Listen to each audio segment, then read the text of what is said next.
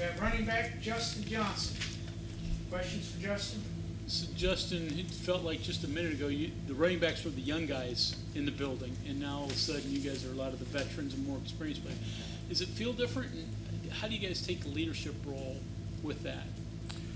Yeah, we definitely have a lot more responsibility with the offense because we're definitely some playmakers on the side of the ball, and we improved that last year.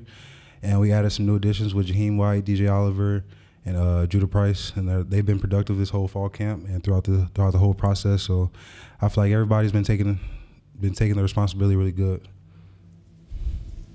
And yourself, what have you concentrated on during camp?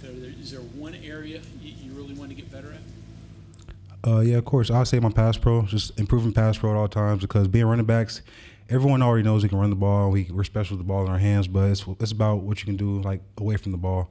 And that is pass pro for me, just helping the quarterback spring balls to the wide receivers and help them get downfield and win downfield.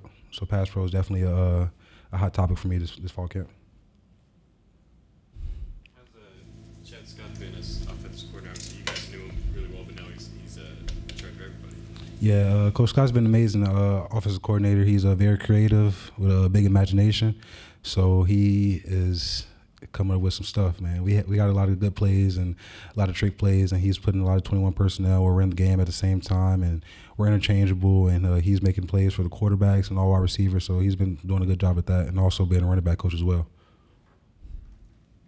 Not that you guys didn't play with Garrett last year, but now that you guys are going to definitely have a mobile quarterback, whoever it is, 100% of the time, how does that change, the offense and running back responsibilities?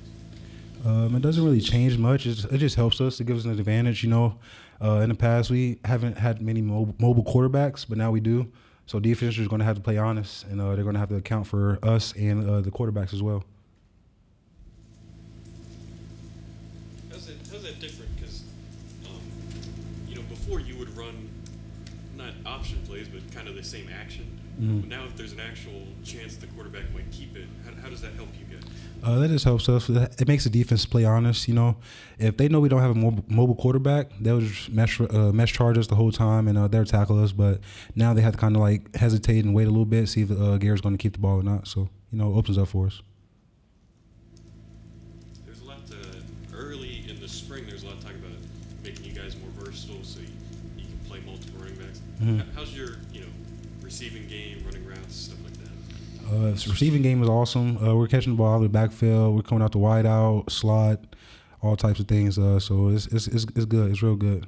Very versatile. Did you have to pick that up? That's pretty natural for me. I have some wide receiver skills a little bit my whole life, especially in high school. Had some plays where I would go out to wide out a little bit, and I'm very comfortable with it. And so is everyone else in the room. So like I said, we're very interchangeable, which helps us a lot. Last year boosted my confidence a lot. It was really my first real action to see the field. So now I'm kind of knowing what I'm looking for, knowing what I'm doing a little bit. Like I said, I consider myself a vet, a lot more confident, and just the game slowed down a lot for me with last year. So this year I'm expecting to have a big year. What does confidence do for you? I mean, explain what goes on that losing doubt in your mind. Yeah, confidence is a huge factor. The more confidence you have, the faster you're going to play, the better you're going to play, the better you're going to feel, And that's just how I feel. I'm more confident about my game, and I know what we're going to do this year. What's the difference between confidence and cockiness? I say the difference between confidence and cockiness is kind of just saying you're about this, you're about that, but you can't back it up. Confidence is saying you're about this, you're about that, and you go show that you're about that. Do you feel like the whole running back room is more confident this year? Going into last year's, Tony was really the only guy who had played before, but now right. All three of you had success last year. Right. Yeah, I definitely say we're a confident group. Everyone is confident they're going to succeed this year, especially because of last year. Jalen had a big game against Oklahoma State. CJ had a big season. I had a big season. And with the additions with Ja and DJ, they're coming along real well. They're asking questions, and we're showing them the way, and they're producing. So it's all good. We've heard a ton about Jaheim. What do you like about him? His speed. He's fast. He's really fast. He's also shifty, and Jaheim's special. He's going to be special with the ball in his hands, and he's going to be a special player. I like Jaheim a lot. He's taking a lot away from all of us in the room, and he just picks and chooses what he needs, and he uses it to the best of his ability. A lot is made of Jaheim and DJ maybe learning from you more experienced backs? What's something that maybe you've learned from them actually that maybe you didn't know, or actually you're incorporating into your game when you watch them? From them, I'd say mainly Jaheim, because he's fast. He's really shifty. So I look at some of his moves that he makes and how he makes people miss, and I kind of use that in my library as well, library moves as well. Coach Scott talked about with CJ and DJ being as big as they are, defenders have to make business decisions. Oh yeah. You're not, a small guy. Do you guys make business decisions? Can you force them to do something like that? Oh yeah, I feel like I'm more of a balance. I can make people miss, and I can also make people make a business decisions depending on how I'm coming. If they see me coming full steam ahead, they're gonna think twice. All you guys, when you got here, you probably were averaging 25, 30 carries a game in high school, but you have to be patient here because it's a lot deeper room. Is that something that's hard to get used to? Do you have to talk to even the younger guys about you're not going to get 30 touches like you used to? No, it's actually, surprisingly, we're all getting along really well, and it's really competitive back there. But at the same time, like I said, we're all interchangeable, so we're all getting the same amount of time. And kind of how last year went, he kind of like went with the hot hand. Everyone's going to have their game. It just depends on who's going good that game.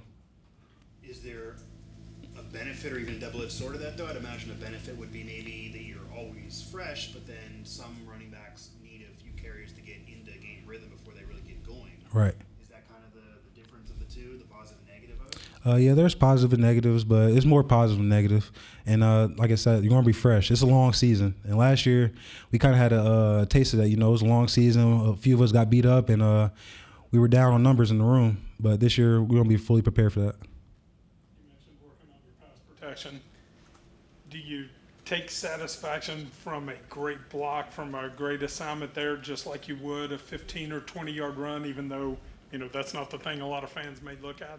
Yes, sir. I take great satisfaction in it. I say my favorite thing is just recognizing it. Since I had trouble with that my freshman year, as right now, I'm picking it up on the fly, and I'm recognizing all the disguises and this and that and the third. And I'm picking it up really well, so it's very, very satisfying for me.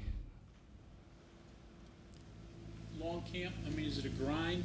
It always is. And how does your body feel as you get to the end of the camp portion? Like Coach Scott said, right now my body's going to feel the best it's going to feel throughout the whole season. So I'm feeling pretty good. But yeah, it's a grind.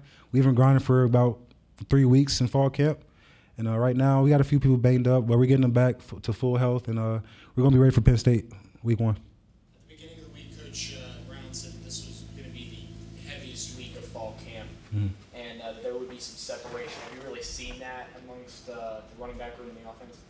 Yes, I definitely seen some separation come along with some positions on the team. Some people are starting to spurt, and some people are starting to get exposed. It's just the way it goes,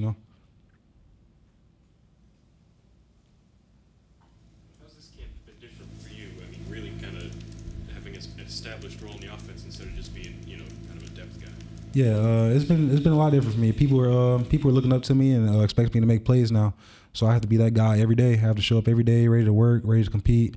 Got to have the same energy every day. And people are looking up to me and counting on me. So I know I'm a big factor on this team, and I'm ready for the job, ready for the role. Who's running behind this offensive line? The offensive line is amazing.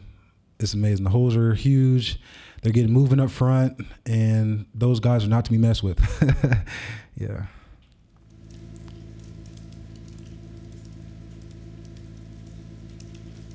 Okay, anything else for Justin? Okay. All right, thank you, guys.